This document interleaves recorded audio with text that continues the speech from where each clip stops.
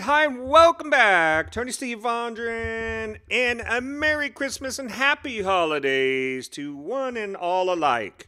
Hope you're all having a great day. I just thought I had a question. Somebody wanted me to talk about federal judges appointed by Donald Trump.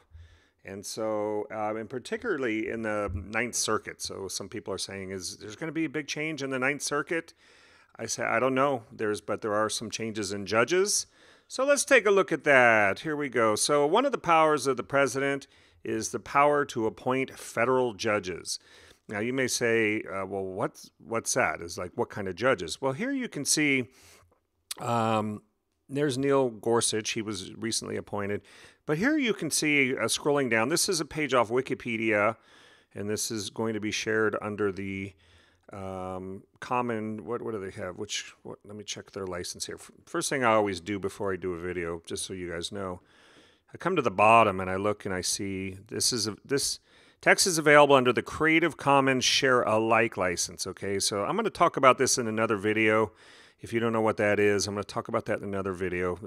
So you definitely want to subscribe here, okay? But let's get back here to the actual judges. So you can see all the different types of federal courts. You have the United States Supreme Court. Okay, you can see 2 judges have been appointed so far, Neil Gorsuch, Brett Kavanaugh. And you can see then the United States Courts of Appeal. This is right below the Supreme Court. And then if you go down further, you can see the United States District Courts. These are the district courts. In fact, this is exactly how a case progresses through the federal system if it goes up on appeal. It starts at the United States District Court, it goes up to the Court of Appeals, and if the United States Supreme Court wants to hear your case via writ of certiorari, and I have a video on that, writ of certiorari, then it would go to the United States Supreme Court if they decide to hear it, okay? Usually only important decisions that will affect a lot of people, okay? So those are your 3 courts, but that's not all. That's not all. There's other federal courts, and let's go down. You can see all these judges that have been appointed. And some people say, well, why didn't Obama appoint all these judges? He had the choice to do that, and some people say, well, you know, they thought Hillary was going to win, and so she was going to be able to appoint all these, and you know, so forth and so on. But who knows? And but you can see all the things. Here's other federal courts, though, that many people are not aware of. United States Courts of International Trade, 3 judges appointed. Okay.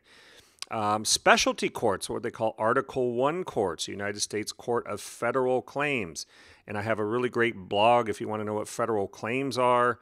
Things like vaccination injuries and things like that. You would have to search Attorney Steve federal claims, something like that. But I have a good video out on, I think it's a blog or a video or both on that.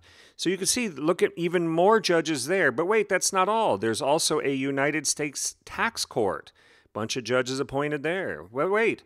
There's more. United States Courts of Appeal for Veterans Claims. More judges, 4, 5, 6 judges, okay? You have a United States Courts of Military Commission Review, United States Courts of Appeal for the Armed Forces. Okay, so look at that. That is a lot of different federal judges. So when you talk about, putting a federal judge on the bench, these are all the different benches. There's lots of benches, and if you know your civics, or your law, I should say, either one, you know that federal judges sit for life. Sit for life on good behavior is the term. So they get a lifetime job. Many of these people, as I'm going to show you here in a second, are, they're 40 years old, young 40s. They're going to be on this bench. A lot of these are going to try to work their way up to the Supreme Court. But, this is a job for life. This is what we call job security. Okay. So here's some of the judges, and I'm only going to go over the Ninth Circuit. The Ninth Circuit is the one that I had a question about. How's it going to change? You can see there's a bunch of different circuits here. Okay. I'm looking for the Ninth. I want to see what kind of people have been appointed to the Ninth. Okay. So here's one, Ninth Circuit, appointed on February 28th, Mark J. Bennett. So let's do this. Let's just open a new window. Mark Bennett, and I like to go over here and just see where are they from. Donald Trump appointed. Let's see. I'd like to see this. Okay, he's 66 years old. He's Republican, Union College and Cornell Law School. Okay. Usually you see a lot of Harvards and Yales, but I noticed one thing. I took a quick peek. It looked like Trump was pretty even. And here's another one in the Ninth Circuit Court of Appeals. Okay, let's take a look here. Ryan Nelson. I saw a lot of smaller schools, what you would call a smaller school if you're looking at that. But whoops, I don't know. I must have clicked on the wrong one there. I should have clicked on this. Okay, so this guy's from Idaho Falls. He's 46 years old.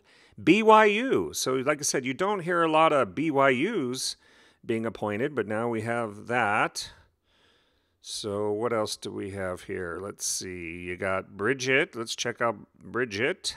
So we have a female here. Now she's from Arizona State University. Uh-oh. Frontline Lacey has come alive. She has come alive over here. Why are you so happy, Frontline? Because that's my school. Oh, my goodness gracious.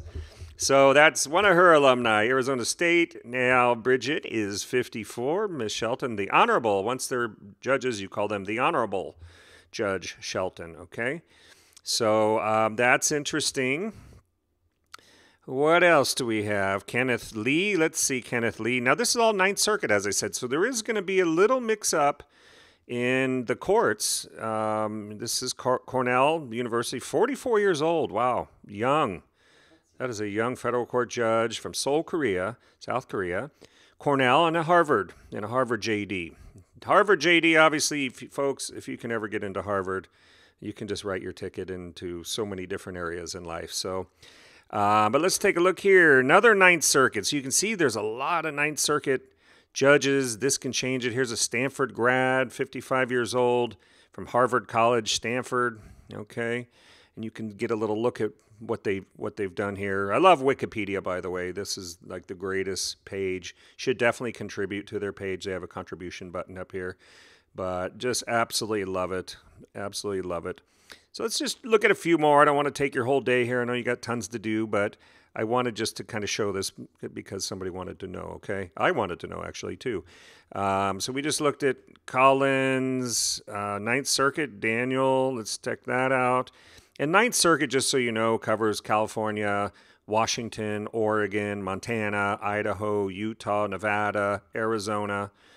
And here's someone from the University of Virginia School of Law, Harvard undergrad, as you can see. So this is why parents work so hard to try to get their kids into Harvard.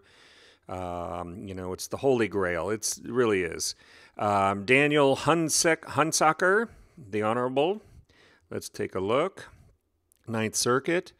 Here's someone from the University of Idaho. Wow, University of Idaho, and went to Roseburg, Oregon. 41 years old. 41 years old. Amazing. Amazing. You can see here, born as a United States Circuit Court judge. So Danielle is going from Circuit Court judge up to the Court of Appeals. It's a nice little jump there. Congratulations. Patrick Boumete, also Ninth Circuit. Let's take a look. Okay, here's someone, Harvard and Yale, 41 years old. Here's another pathway to federal judge, by the way. Former Assistant United States Attorney for the Southern District of California. United States attorneys are another sort of pathway, I should say. And what else? I'm going to do one more here for you just so you can see. This is the Court of Appeals, right? This is Ninth Circuit Court of Appeals. Last one we have here, the American attorney, former Solicitor General of both Nevada and Montana. He's a United States Circuit Court judge. So again, a Circuit Court judge from Montana State undergrad, BS, and a master's and an undergrad, and Harvard Law School JD. So that should give you a little idea. You can see political parties, basically Republican. There's probably a lot of people from the Federalist Society. The Federalist Society, you can look that up if you want to know what that is. But that gives you a show, and that's just the Court of Appeals. So the Ninth Circuit is definitely going to be changing. But does it mean that the law is going to change? It shouldn't, because technically the law is to be followed as precedent. You follow the legal precedent, but some people say, well, there's judicial activists and things like that. So time will tell, only time will tell. But again, if you want to look this up, there's more in the district courts. I'm not going to go into it. But there it is, federal judge appointments, an exclusive power of the president.